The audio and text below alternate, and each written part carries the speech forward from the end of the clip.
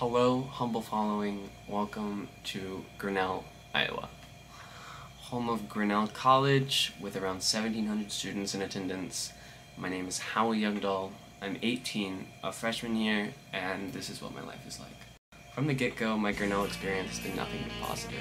I was lucky enough to be put on a floor where everyone was super close and connected and just comfortable with each other.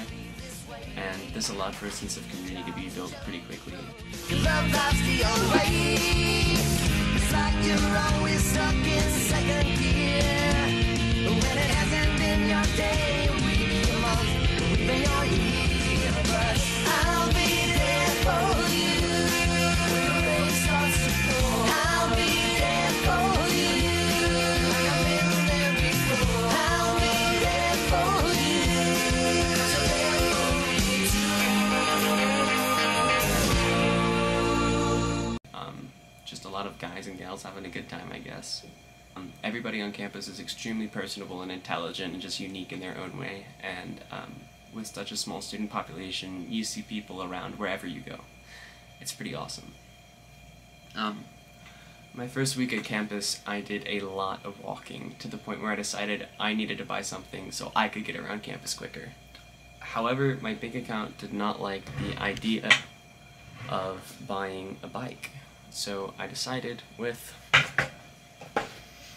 this magnificent thing, a Magneto longboard. Where's the logo? There it is. She's beautiful.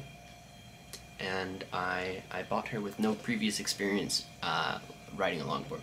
So I needed a mentor to teach me the ropes and how to get started. Enter Reed, who has been, he's a friend at the college, and he's been bombing hills in Vermont since he came out of the womb. So Reed taught me the ropes pretty quickly, and that was a lot of fun, and we'd go around and just longboard with each other. However, 3 days after I bought this sled, I had some tragedy strike. I was riding in a parking lot, practicing some trivial tricks, when I decided to go down a road adjacent to said parking lot. After speeding up, the board got ahead of me, so I sprinted to catch up with it. I jumped on it, but only planted my right foot, which slipped out from under me, causing me to land sideways, putting all of my weight on my right knee, which was bending the wrong way, which did in fact tear my ACL and my lateral meniscus, which is just such an incredible pain in the ass. It's so lame. I was on crutches for a couple of weeks, but you can walk on a torn ACL, so I quickly ditched those in favor for my two own legs. I have to get reconstruction surgery for my ACL, so that's coming up soon, and that just requires like a flurry of hospital checks and visits, which is just fantastic when you're at an institution where you have so much to do.